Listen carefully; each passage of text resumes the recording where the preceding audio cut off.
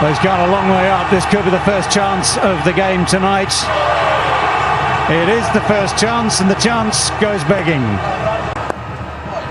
Up she goes, and into the hands safely this time. Fawad Ahmed is the man who's come into the side for the first time for Lahore Qalandars tonight. Takes the first catch as well. We saw the one go down early in the over. This one very, very safely taken. Yeah, if anybody thought that this is the last of the group games, doesn't really have a lot online, just have a look at this.